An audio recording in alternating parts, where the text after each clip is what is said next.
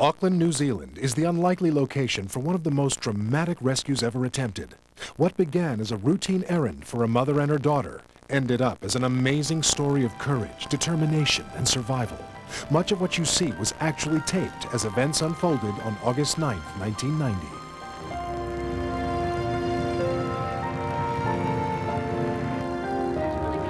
That night we were driving down the road to Manukau City to the shopping centre. And then I missed the turn-off, so I stopped. About 10. Yeah, okay. I was just dropping them off. Okay, just over there. I'll see you then. Bye. Bye. Among the girls was 12-year-old Shirley Young, Gayleen's only child. David Perra spotted her in the parking lot as he was leaving his car. The kid yells out, "Mum, wait," you know. I took notice of it because I know the car is not supposed to sit out there.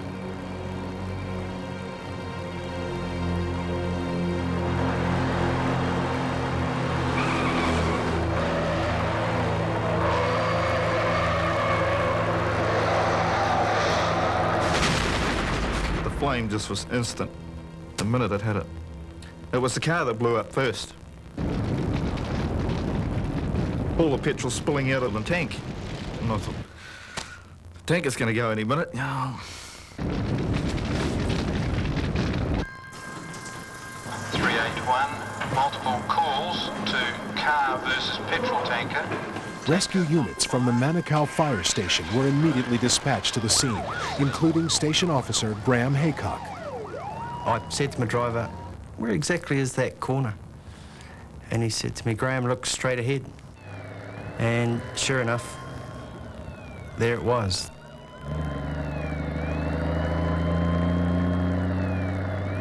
It was a fire that just kept on going and going and going.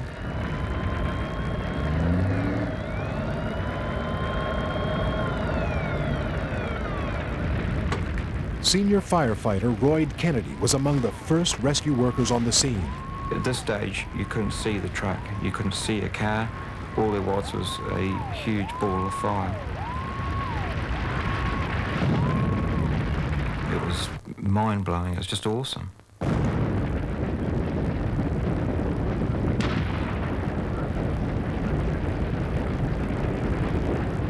With the help of the tanker's driver, David had found Gayleen and managed to pull her from the fiercely burning car. She was just screaming her head off and she was crying. I'll never ever want to live through that again. Never ever.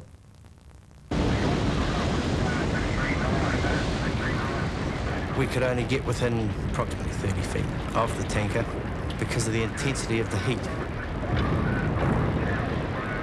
There was a river of fuel on fire running into the shopping centre.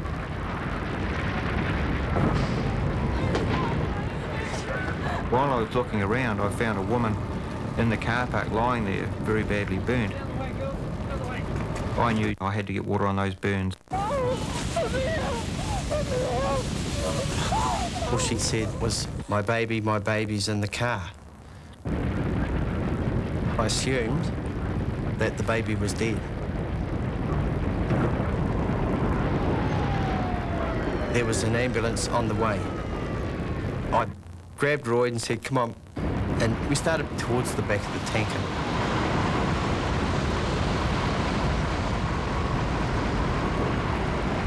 The heat was becoming even greater.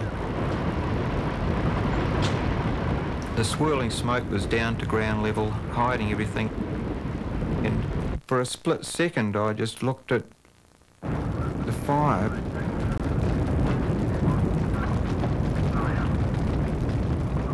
And instantly, I saw it, just for a second, a hand in the smoke. There was someone there, right under the tanker. Royd took off. He was heading straight into the fire.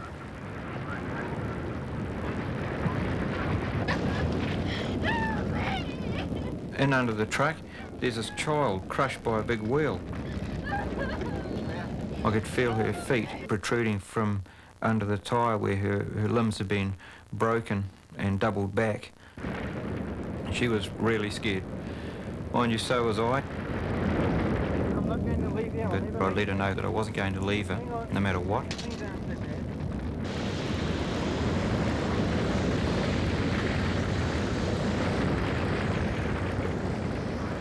At that point, I'd lost sight of him.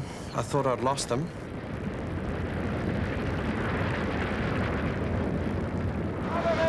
Next minute, Royd yelled out, "Cover me, Graham," which was the biggest relief I'd ever heard. He was still alive. All of a sudden, fire just flashed through. I thought it was all over. I really did. And water suddenly beat the flames off us.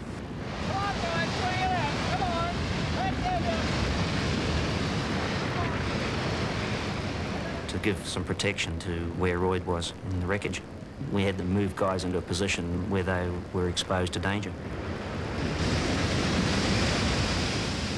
Divisional Officer Ray Warby was in charge at the scene. Shirley was lucky because she was in the only part of that wreckage where any person could survive. It was being sheltered by the chassis and the trailer unit. Among the more than 100 rescue workers who converged on the accident site was paramedic Grant Pennycook. The big question was, how were we going to get her out? The decision was to raise the wheel assembly with the airbags. How long it was going to take was anyone's guess. Whether we would get her out or alive was once again anyone's guess.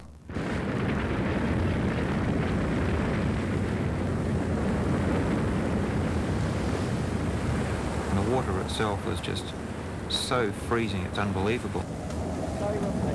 They had tried to bring in a sheet to give us some protection.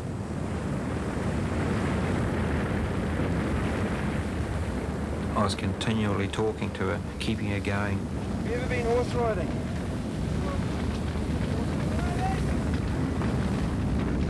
When you get out of here, we're going to go horse riding.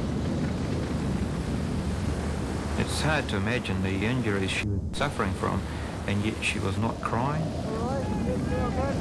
She was a battler, and it's a great thing to draw your own reserves of strength from when you've got someone like that next to you, who's only 12 years old.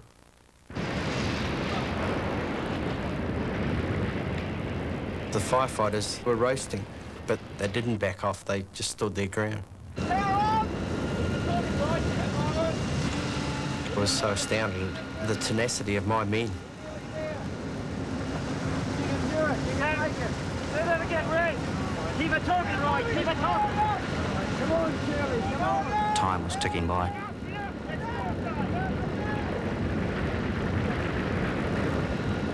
She suddenly started to fade away, and she looked at me with big brown eyes, and she looked at me and said, "If I don't make it, tell my mother I love her."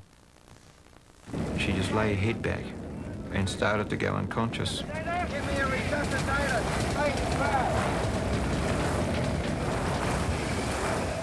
A resuscitator was passed in under the truck, and I started keeping her alive. Shirley had been trapped under the burning truck for more than 40 minutes in the intense heat and fumes. Okay, lift up to me! Quick as you can! Down she goes, Wally! The vehicle lifted slightly, 3 or 4 inches, but not enough to pull her out because she was crushed right down onto the road. But we were then able to get a further lift by using a hydraulic ram.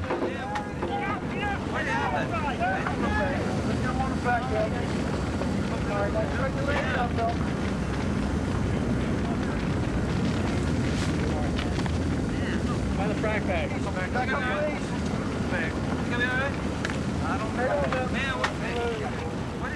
I couldn't get out of there quick enough. She was away, which was an immense relief.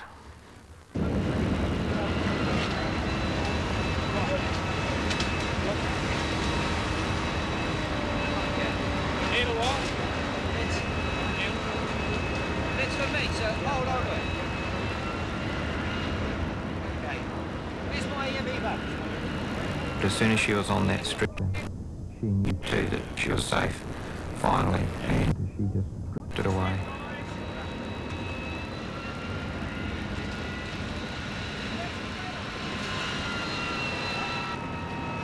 After the rescue was completed, the fire just went out, just like that. Poof.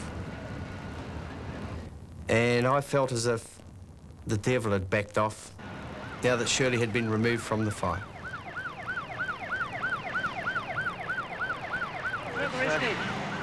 Right, honestly, I just haven't got time. I'm so cold and I'm dizzy and I just want to lie down.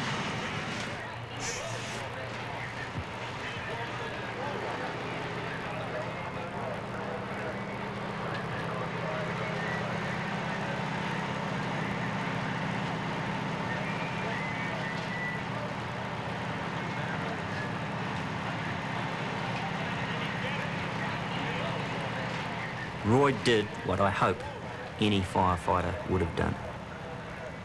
But I wouldn't ask any firefighter to do it. He heard a cry for help and he responded at extreme danger to himself. He probably was a fool for climbing under there. I think we're all fools. But you don't think of those things when something like that happens, you know? I got home that night and I just cried. Yeah.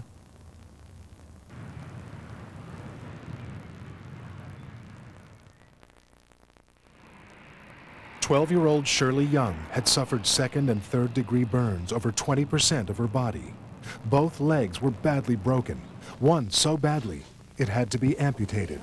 She and her mother spent months in the hospital recovering from their injuries. When Roy comes to get me, he said he was going to take me horse riding. When did he tell you that? When I was under the truck, I think. And that's what you're looking forward to the most? Yeah. Right, now you got to lift up yourself. 5 months after the accident, Roy kept his promise. Here, hang on to the driving part. Will you stand there and fight for the... Roy and Shirley have grown very close, but she remembers little of the night a very brave man was willing to sacrifice his life to save her. He was there for me when I needed him. Okay, that's it. You're rocking and rolling. That's good. That's good movement. All he saw was this little girl's hand, and he didn't think twice, he just went in. Everyone else that was there were heroes, but he was a bit more. Because if Shirley had to go, I don't think he would have left her. I think he would have given his life. So many people can learn from that child about what she went through, her inner strength, her character. She's $1 million, that kid, eh? We haven't heard the last of her yet. Started motoring, so you pulled her up. That's good. In Belgium, the lives of a family are about to be changed forever by a brush with death, a brush that will leave them quite literally hanging in the balance. It is a beautiful summer day, June 1st, 1989, in the charming countryside Belgian city of Liège. Guy Cheslin is excited. He has brought home the brand new trailer he has bought for the family's upcoming vacation in the south of France.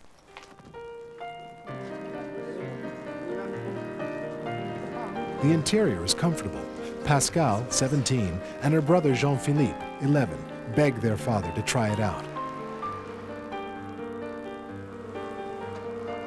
Guy finally gives in to their request to take the trailer out for a short spin.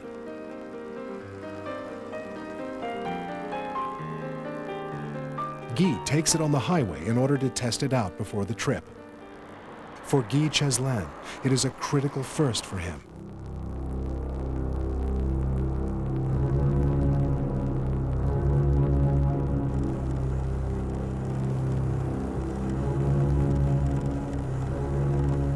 He has never driven a car with a trailer attached to it.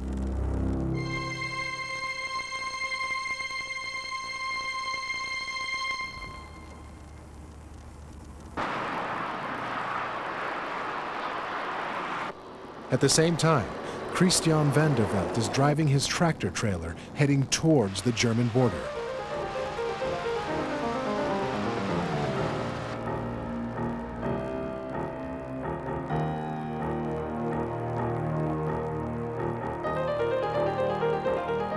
As he spends more time with his trailer in tow, Guy becomes less and less confident. It is very difficult to control.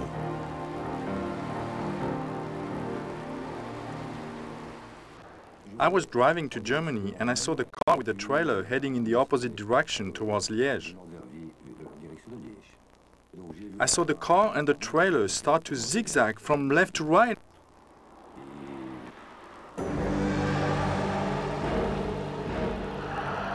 Just like a driver trying to correct a skid, Guy accelerates, but the trailer simply swings more and more out of control. Where is he going? He's gonna jump the divider. He tries desperately to bring it back into line.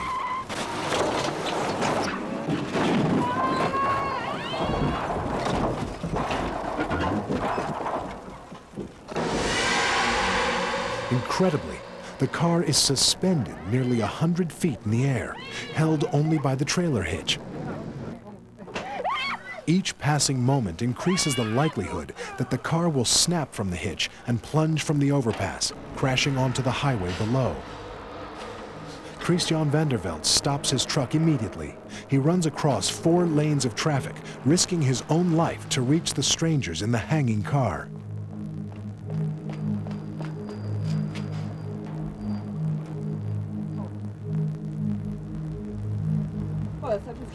Are there any kids? Are there any kids? Yes, there are 2. Don't move. Don't move at all. I'm coming right back. Inside the car, it is a living hell. The smallest movement or breath could send the car toppling into the abyss. In the back, Jean-Philippe and his sister Pascal are getting hysterical. Without a moment to spare, Christian takes matters into his own hands.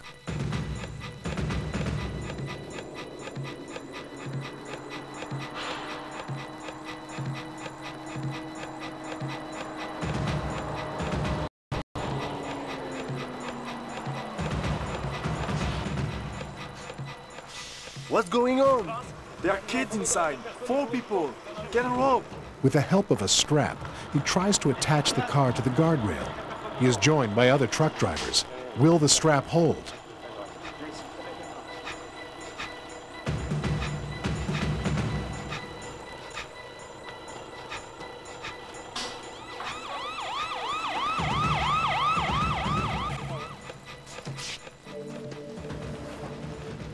Don't worry, we'll get you out of there. What is going on? There's 4 people inside. What? 4 people. 2 kids and 2 adults. After we finished tying the car, which is the first thing we did, because we were afraid it would fall since, you know, how can I say, the trailer hitch was broken on one side and the other side was just barely holding, you know, just so.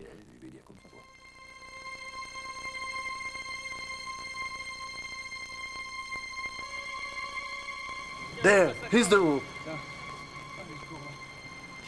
Catch the rope.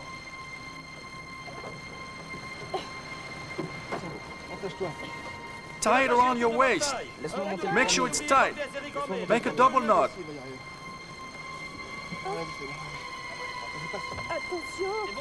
Did you tie it well? Is it tight? Yes. Okay, now, don't be scared. Be careful, okay?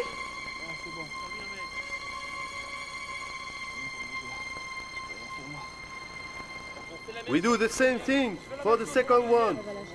Same for the second one. Don't look down.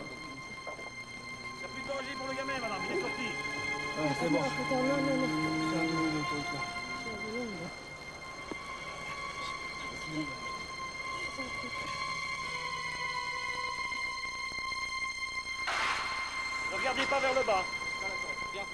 Don't look down.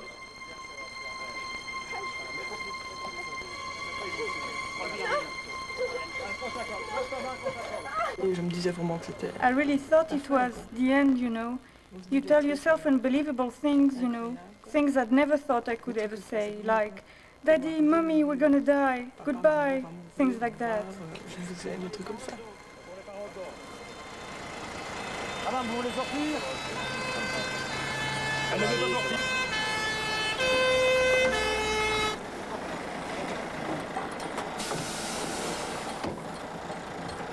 Occupe-toi un peu de la gamine, c'est un peu choqué là.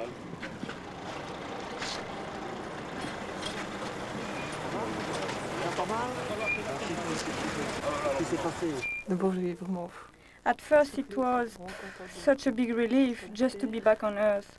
I told all the people who were there, save my parents, save my parents. So the two people left? Yeah, I think it's solid enough. What do you tie it to, the hitch? Yeah, I did.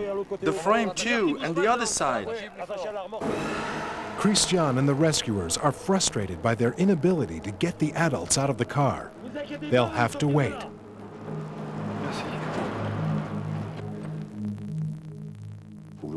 I see this crane coming in the opposite direction, and I tell the policeman, there's a crane, what are we waiting for? Because, you know, are we waiting for the car to fall or what?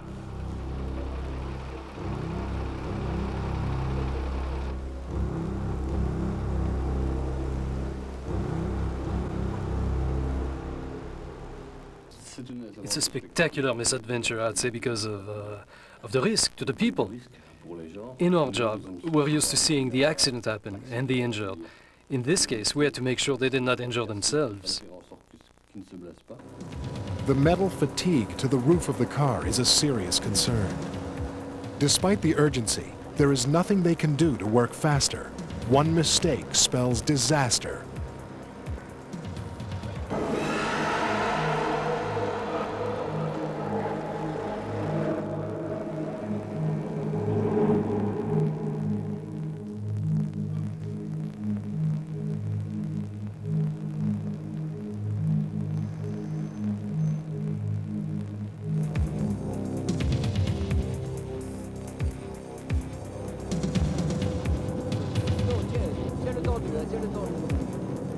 Let it go, let it go.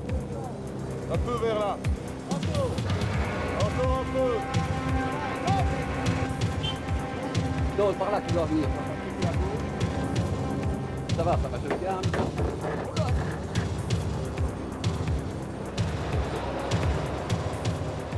The cable is passed through the windows, but will the roof of the car withstand the stress? Everyone holds their breath.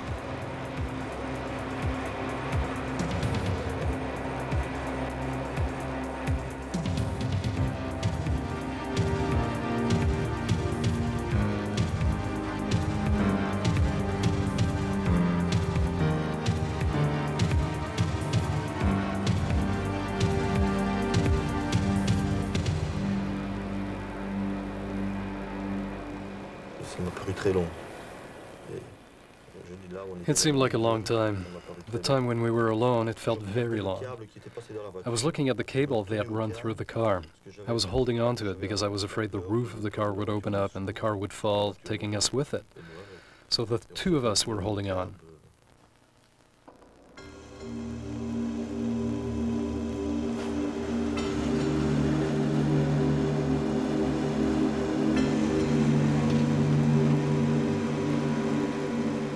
Miraculously, the car is lifted up and placed on solid ground. The nightmare is over.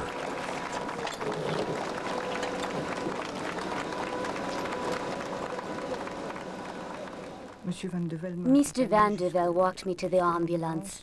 I was clutching him. I didn't want to let go. I knew what he had done for my kids, and I just had the strength to thank him.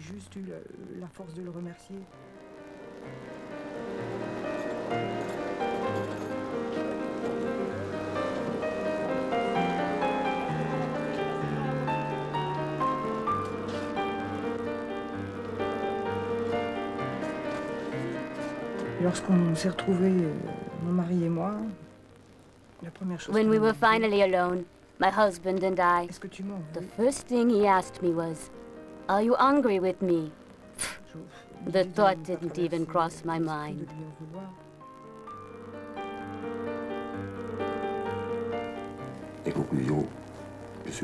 All in all, I'm happy. Everything went well.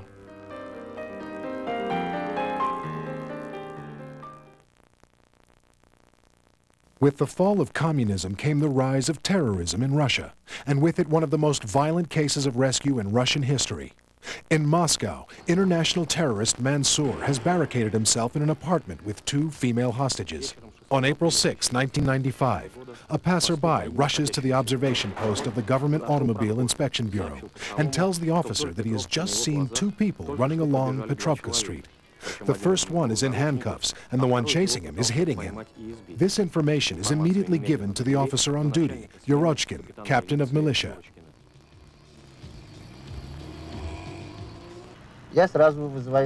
After we got here, I called my office and asked them to send some more militia, preferably with higher-ranking officers, to this address.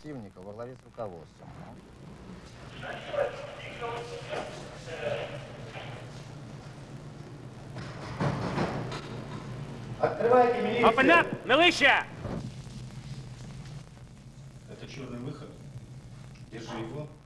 All of the efforts to enter the apartment turn out to be unsuccessful. The decision is made to call a special emergency unit. From the story of the escaped man, they find out that the criminals are heavily armed and that they are holding 2 more women in the apartment. The officers set up an assault force and attempt to contact the terrorists. At the same time, they determine the floor plan of the apartment and make plans in the event an attack becomes necessary. I'll give you 2 minutes to open the door. Surrender and release the hostages. After long and unsuccessful negotiations, the decision is made for an open assault.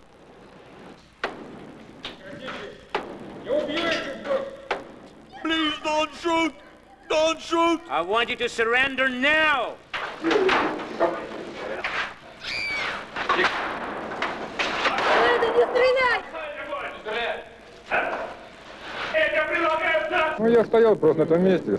I had just stepped away from the door when a bullet came through.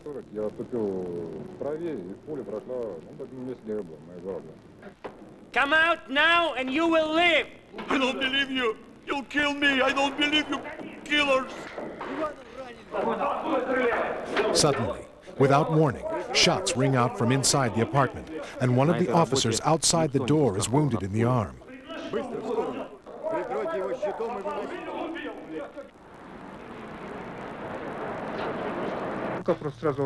As I was standing there, I felt the bullet came through my arm. I remember I got weak in my knees, but I didn't want to leave until I was sure that everything was under control. My superior noticed that I was wounded, and he ordered me to be taken down to the ambulance. I order you to surrender.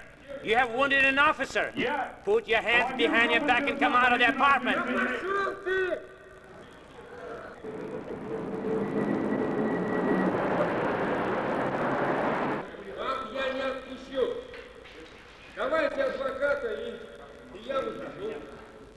During the assault, Mansour would shout, "I'm coming out, don't shoot. I need an attorney immediately." In the next second, he would shut down and start shooting again, shouting that we were a bunch of killers. I guess he was under the influence of alcohol or drugs, so we couldn't be sure of what exactly he was gonna do next. So we broke down the door and went inside as fast as we could.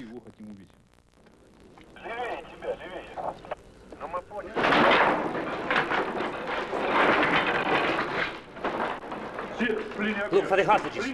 Ищите заложников.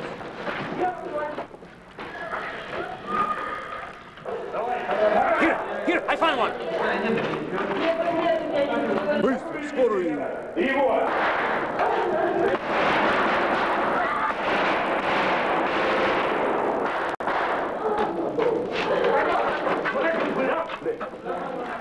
Call an ambulance. I found the second one. She's wounded.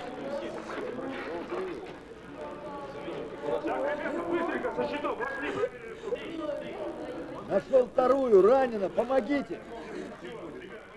The second hostage is severely wounded by the criminal. Despite all the efforts of the paramedics and the ER specialists, she dies at the hospital. Mansour is killed in the assault in spite of the ingenious defense system he had constructed inside the apartment. Не помогла ему и заранее продуманная система обороны, когда он мог расстреливать освещенный холл. Many details of the operation cannot be disclosed in the interests of security. Through the determined efforts of the dedicated militiamen, one hostage was saved from the certain death that awaited her by the hand of this vicious killer.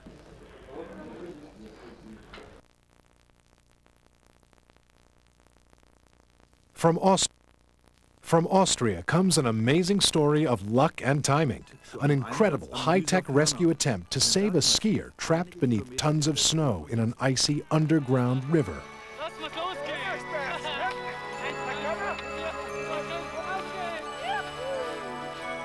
On June 22, 1991, Michael, George, and Rainer are on a ski trip in the Austrian Alps they will never forget. On a ski slope near Innsbruck, Austria, Michael lets his friends take the lead. At an altitude of 6,000 feet, they suddenly realize that Michael has disappeared somewhere behind them. Michael isn't there anymore. Well, where is he? Let's go look for him. We have to go back. Both imagine the worst. They know that 10 years ago, a married couple fell into an underground glacier river at this spot and died. There's his ski pole! There's his ski pole!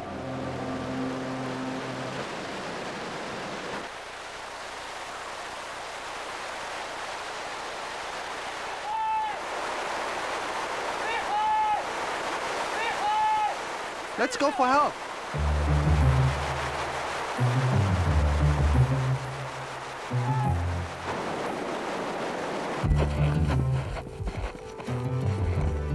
Still wearing his boots, Rainer runs down the mountain to the lodge. In situations like these, each moment can spell the difference between life or death.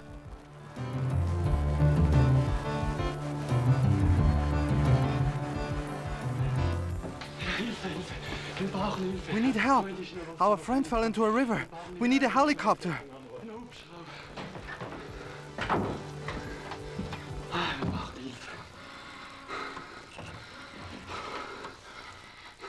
Ja, hallo? Hallo, this is Alpengasthof Riesens. We need a mountain rescue team and a helicopter immediately. Someone is trapped up there in the river. We need help urgently. Our friend fell into a water hole. We need mountain rescue and a helicopter as soon as possible. Please, hurry. Okay, we take it from here. Where is it? Okay, I'll let them know. Coincidentally, on this very day, there is a practice rescue operation being conducted in the vicinity of the accident by the mountain rangers of Ries. Due to the emergency call, practice turns into reality.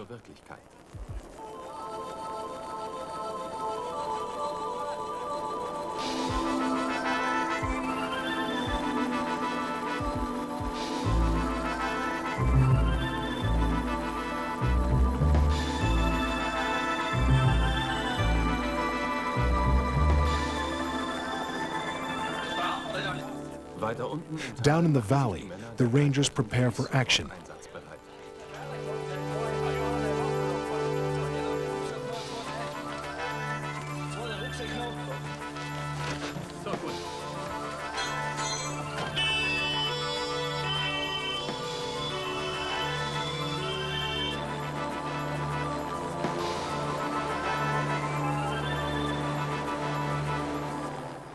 Only minutes after the emergency call, the first members of the rescue team arrive at the scene.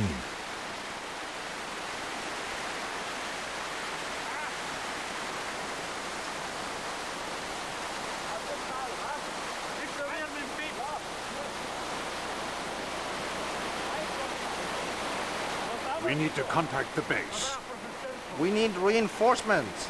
We are going to need divers to go look for him. From Innsbruck, divers are called in.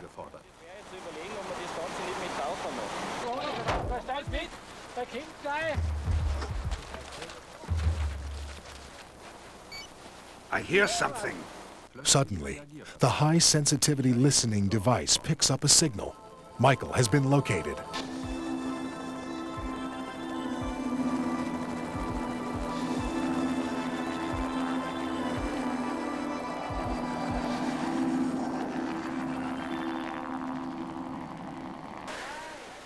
Dr. Michaela arrives at the scene.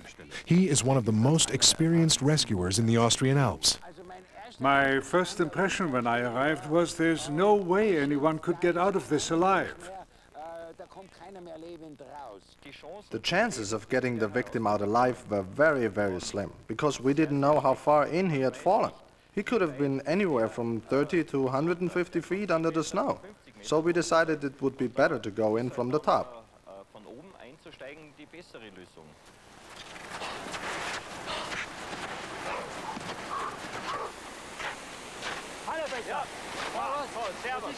We think he went in there.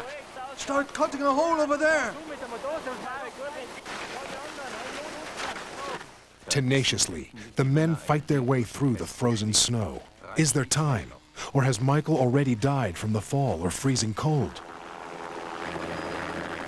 Finally, the divers arrive. Bring the probe over here. Try pushing it in. Still, no sign of life from Michael. Now they attempt to insert long metal probes into the snow. Miraculously, the young man has survived the terrifying 60-foot fall and is clinging semi-consciously to a rock. Let me try a little more to the left.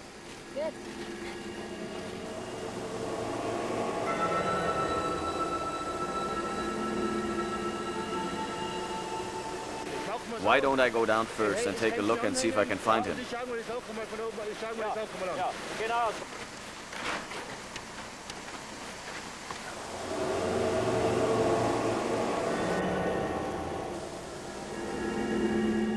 Finally, Michael manages to grab the probe.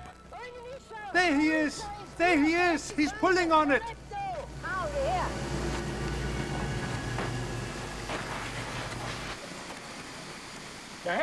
We've got him, but we have to hurry. Peter, you have to send the diver in from the top. Lower me down from here, but be very careful. In a situation like that, you don't know what to expect. It's not a good feeling when you go into the unknown. When I was standing next to the hole, I thought there's no way anyone could survive this.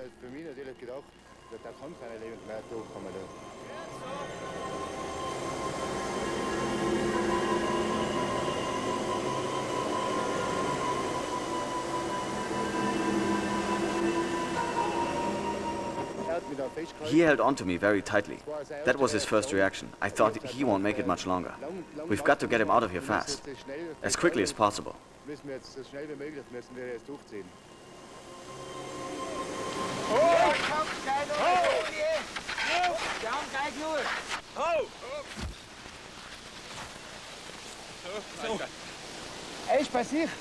Okay, he's conscious. He's hypothermic and probably has a broken leg. I need a second rope, but we have to do it fast because I don't think he can last much longer.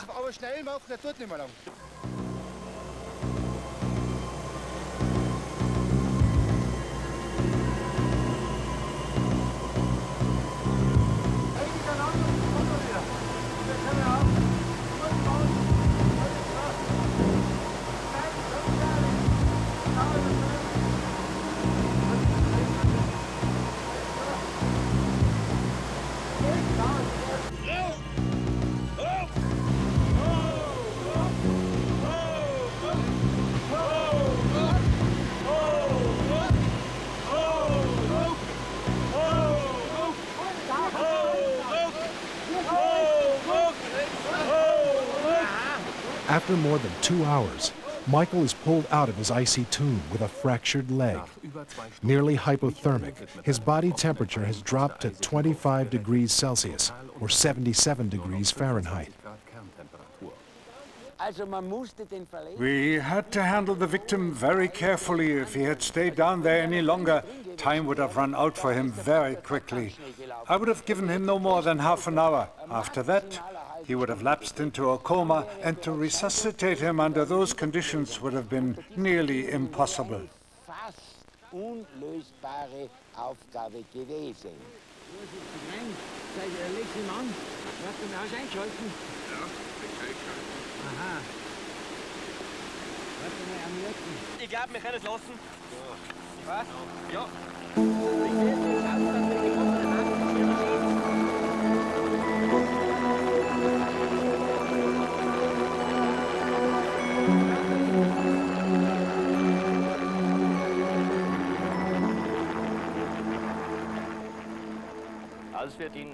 To get him out alive gave us an unbelievable feeling of relief. You almost have no hope, and then you manage to save him. It's overwhelming. It's indescribable.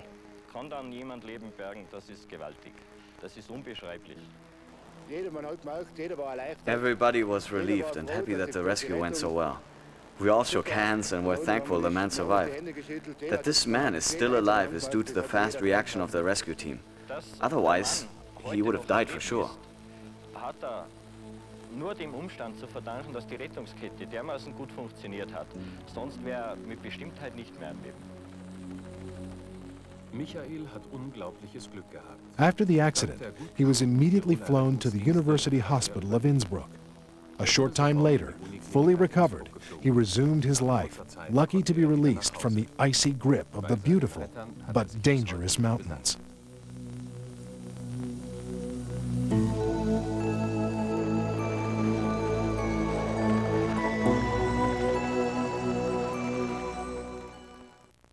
What you are about to see is the most famous Rescue 911 episode of all time, the Charles Stewart murder case.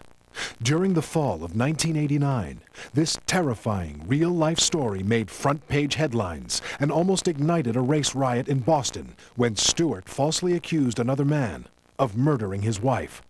Rescue 911 was there with actual footage of this horrific crime.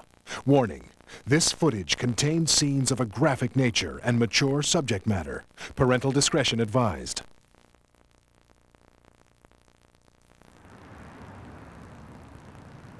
At 8:43 p.m., a man on a car phone called into the Massachusetts State Police's special cellular emergency line. Dispatcher Gary McLaughlin took the call. State Police Boston recorded an emergency 510. My wife's been shot. I've been shot. Where is this, sir? I have no idea. I'm off. I was just coming from Tremont, Brigham and Women's Hospital. Two shooting victims in Tremont Street area in Boston. I went over to my desk at that time and picked up an extension phone of that cellular line. Immediately, Sergeant Dan Grabowski contacted the Boston City Police. And I picked up the hard line to Boston PD. It's a direct hard line to the police turret, which is their communication section. Boston Police dispatcher Brian Cunningham stayed on the line, but could send no help for the shooting victims until he got their location. Right through Huntington Ave. Where are you right now, sir? Can you indicate to me? No, I don't know. I don't know. He made us go to an abandoned area. Okay, sir. Can you see out the windows? Can you tell me where you are, please? No. I don't know. I don't see any signs. Oh, God. Are you near Brigham and Women's Hospital? No, we went straight through. What kind of car do you have, sir? Pardon me? What kind of vehicle do you have? Toyota Cressida. Toyota Cressida? Cressida. It's a... Are you in the city of Boston, though? Yes. Can you give me any indication where you might be? Any buildings? No. Okay, has your wife been shot as well? Yes. In the head. In the head? Yeah, I ducked down. How long ago did you leave Brigham and Women's, sir? In what direction did you leave? 2 minutes, 3 minutes. Oh, man. 3 minutes from Brigham and Women's Center. Okay, sir, bear with me now. Stand by. Stay on the phone with me. We were flying by the seat of our pants, for me anyway, with this particular mission. There was nothing could have prepared you for this particular type of call. This guy, this individual, this victim saying, I've been shot, my wife's been shot. I've got one problem. I don't know where the hell I am. What's your name, sir? Stewart, Chuck Stewart. I try to drive up to the corner to the street? If you can drive, sir, without hurting yourself, yes, if you could. Just try to give me a cross street. If you can drive, give me any street indication and stay there. I'll get someone right to you, right away. Stop the car. He took the keys, but I have a spare set. Oh, man. Bear with me, Chuck. I'm going to get someone to you. Hang in with me now. All right. I'm at a place. Oh, I can't read it. Just try to read it, Chuck. Right, I'm coming up to an intersection, but there's no... Toyota Cressida. What color's your car, buddy? Street sign. Blue. Blue Toyota Cressida. Blue. Yeah. Okay, Chuck, so try to give me a street sign. Intersection. Okay, Chuck. Is your wife breathing? I just feel gurgling. There's a busy street up ahead. Oh, man. I'm turning onto a busy street. I recognize where I am now. Should I drive to the hospital? Just tell me what the street is, Chuck. I'm pulling over. Tremont Street. Tremont Street? I can't hear you. Chuck. We had Huntington Avenue, Tremont Street, which are both lengthy streets. We had no idea other than that. That's Huntington and Tremont. I've worked in Rock Street for about 5 or 6 years. I knew all the areas, alleys, most of the doorways, hallways in that area. I put the Bravo 101, the Bravo 104, and the Bravo 201 on call. He dispatched police to the general vicinity. Chuck. Yes. Where are you, buddy? Tremont Street. And what else? Cash sign. Tremont Street, and what sign? Hang in with me, Chuck. Can you hear me? Chuck. Yeah. Tremont Street where? I don't know. I'm in front of K. K what? Oh, man. Hang in, Chuck. Come on with me now. Chuck, I need you to help me a little bit, and I'll get assistance to you right away. We're on the way, Chuck. Chuck. Yeah. Can you? Man, I'm gonna pass out. Can you open the door? Can you open the window? I'm blanking out. You can't blank out on me. I need you, man. Chuck. Interested. My wife has stopped gurgling. She stopped breathing. Chuck, I'm going to get assistance to you, buddy. Open the door. Talk to someone on the street. Despite his articulate behavior, we were losing him to a point where you could tell he was obviously losing blood, getting a little shocky on us. Time was your enemy. You were in a battle of time. Open the door and talk to anyone that passes by, my friend. All right, there's no one by. Anybody at all. I want to talk to somebody, find out exactly where you are. All right, all right, all right. All right, brother. Oh, man. Oh. You hang in there with me. We're going to take care of this now. Help's on the way. Talk to me, Chuck. Oh. Where were you shot, Chucky? Chuck? No, he's faded. No, he's faded out. We'll get nothing from him at all. Nothing. Chuck.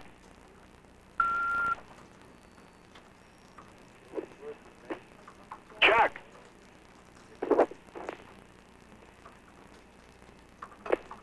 Chuck, are you there? We heard body movement in the vehicle. We heard breathing in the vehicle. We believe the victim to still be with us. So all we had was verbal stimulus in an attempt to rouse him and give him some incentive to let him know that we were still plugging for him. It was difficult. That was my most difficult part of the mission, was when we lost verbal communication when he blacked out. Chuck Stewart. Chuck, can you hear me? Minutes passed, and still Charles said nothing. Phone, Chuck. Hey, wait a minute. You hear the sirens over there? You hear the siren? I can hear a siren. Yeah, Boston, we just heard a siren on the cellular line. I advised the dispatcher at the Boston turret there had to be a cruiser right within the immediate area for me to hear that siren. He shut down all the sirens of all the sector cars that he had out there. Negative. Negative on the siren. And then one by one had each vehicle turn their siren on. Chuck, pick up the phone. They're putting on individual sirens.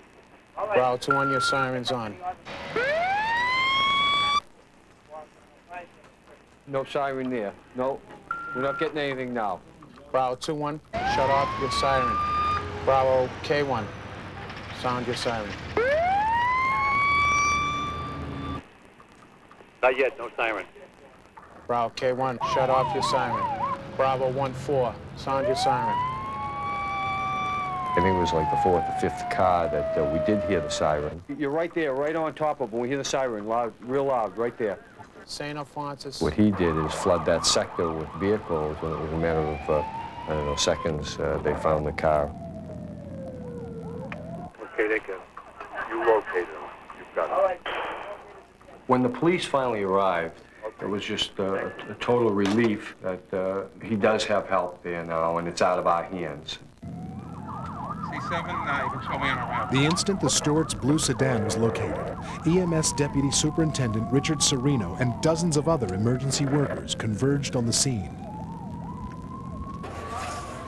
The first paramedics to arrive were partners Dan Hickey and Kevin Shea. I got out of the ambulance, grabbed some equipment, made my way over to the driver's side of the car, which was closest to me. My partner Dan went around to the other side to attend to the woman.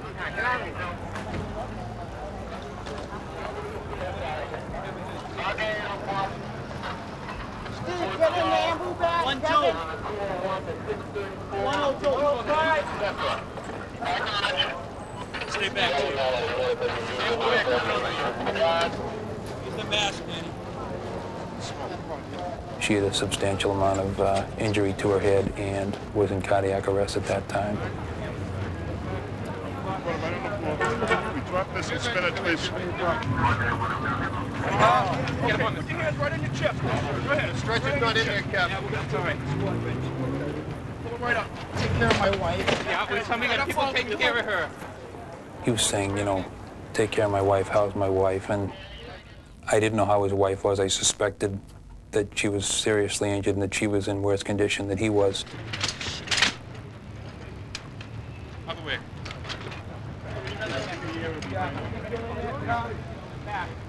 See who did this? Out of the way. One guy, two guys. He was very conversant and lucid and giving the Boston police officers quite a bit of information about what had transpired. And I was impressed with how much detail and how much recall he had, considering what he had been through. All right, what do you look like? Blackmail, what do you have on for clothing, you remember? You're playing a partner there, but he wants to get all over it. Any stripes on it? What color?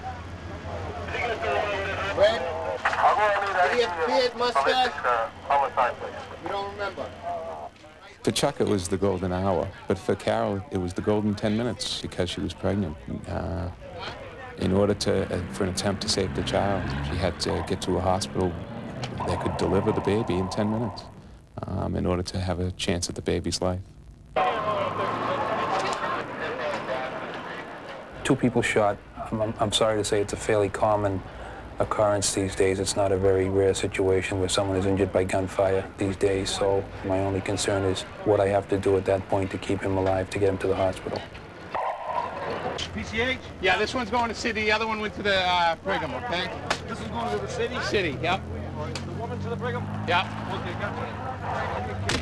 29-year-old Charles Stewart and his 30-year-old wife Carol were rushed to separate hospitals with separate gunshot wounds. At Brigham and Women's Hospital, where they had attended a childbirth class only minutes before, their baby was delivered by cesarean section 8 weeks prematurely.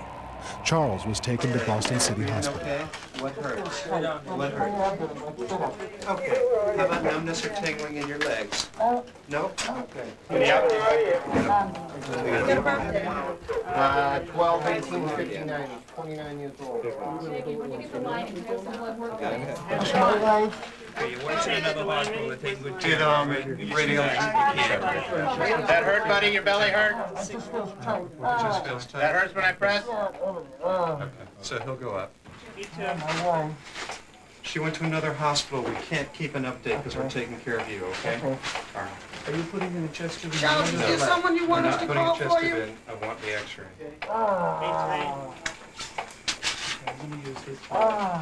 Charles, is there someone you want us to call for you? No? No? Okay, so far we have 2 penetrating gunshot wounds. It looks like an entrance wound here.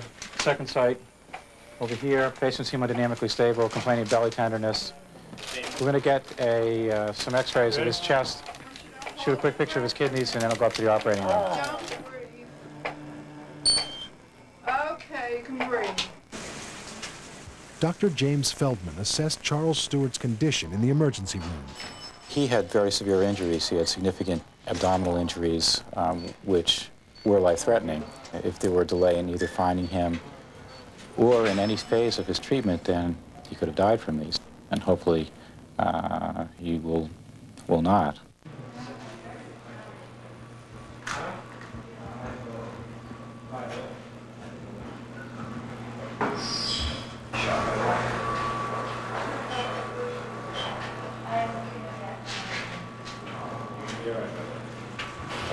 He went to another hospital, so I don't know. Okay, Mr. Stewart, this is just oxygen, all right? All right. Just want you to breathe normally. You about ready? Yeah, this is the bullet. Yeah. One bullet over here. So where's that other Is bullet? that the same bullet? Doesn't make sense. You've got two holes in one bullet. Chief of Surgery Erwin Hirsch performed the 6-hour operation. The bullet had traversed the abdomen diagonal way. So there are a lot of things in the path of that bullet. The liver had to be, parts had to be removed, and blood vessels in the intestines that were bleeding, and that had to be controlled. And as you do that, you begin to identify other injuries. It was a serious injury, yes. Required expert care, yes. But he should be able to be fully rehabilitated. It may take some time, but down the line, he should be able to do just about everything that he did before. But Carol Stewart died within hours of being admitted to the hospital. And 17 days later, their baby Christopher would follow. The day after the shooting, the dispatchers were inundated with praise for their extraordinary efforts to locate the Stewarts. Well, very proud of you guys. It's a pleasure, sir. My pleasure, Governor.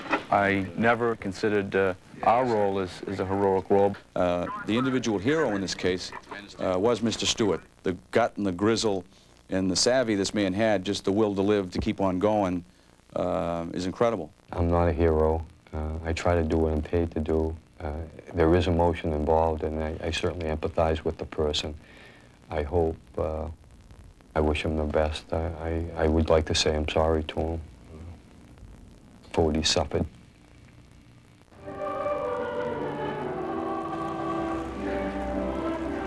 Hundreds of mourners attended Carol Stewart's funeral, including Charles's brothers, Matthew and Michael, and many dignitaries. But Charles himself was still recuperating in the hospital. Following is a message from Chuck to his wife, Carol. Good night, sweet wife, my love. God has called you to his hands, not to take you away from me, all the happiness and gladness you brought, but to bring you away from the cruelty and violence that fills this world. In our souls, we must forgive this sinner, because he would too. Now you sleep away from me, I will never again know the feeling of your hand in mine, but I will always feel you, I miss you, and I love you. Your husband, Chuck.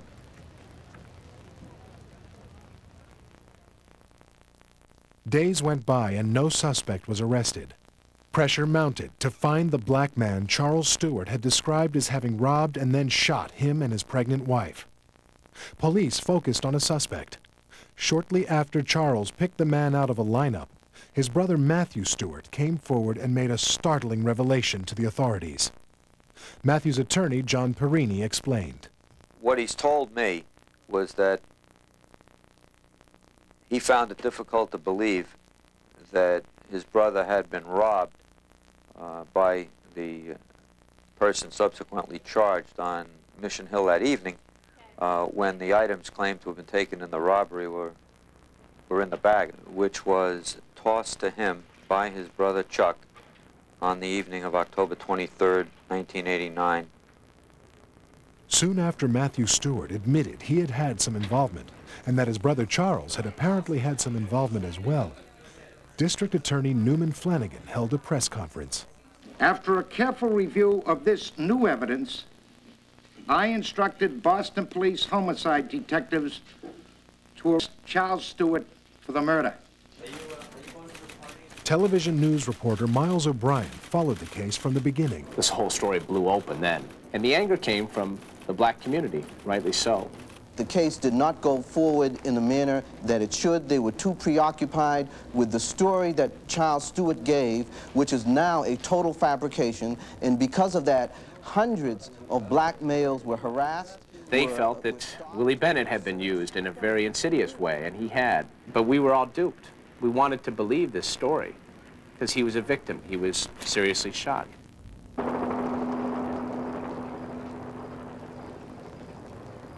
The morning after Charles Stewart was identified as a suspect, his abandoned car was found on a 300-foot-high bridge.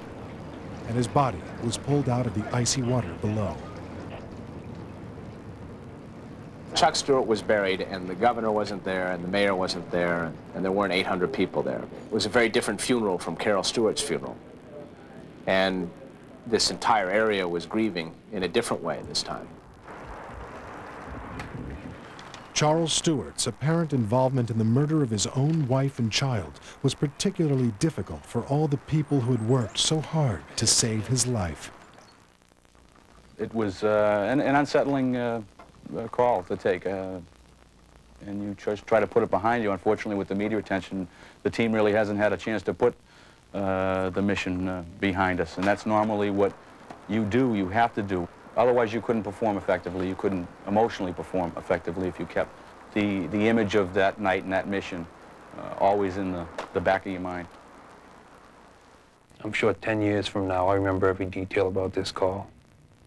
There are other calls that a month ago you wouldn't remember too much about it, but this'll be with me forever. I think it'll be with anybody who was there, anybody who saw the picture, anybody who saw any of your footage. I'm sure we'll think about this.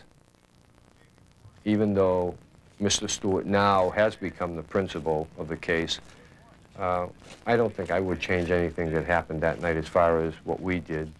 We accomplished what we were put here to do that evening. Somebody asked me some time ago if I would be happy when all this is over.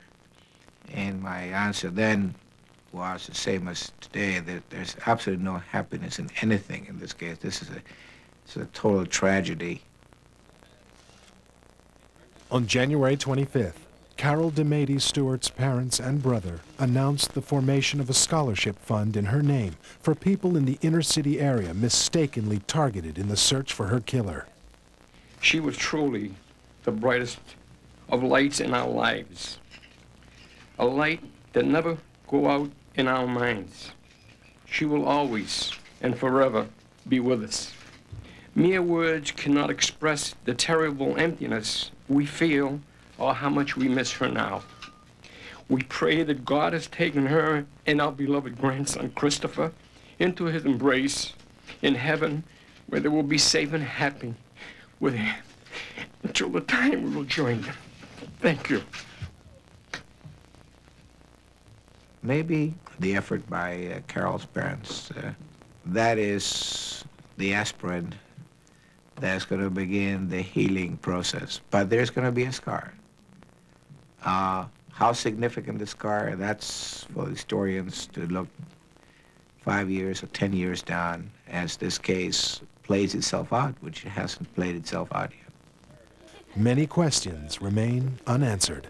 How much involvement does Matthew Stewart have in all of this? That's the big question. Who pulled the trigger is the biggest question. A lot will be told, and we might never know. We might never know.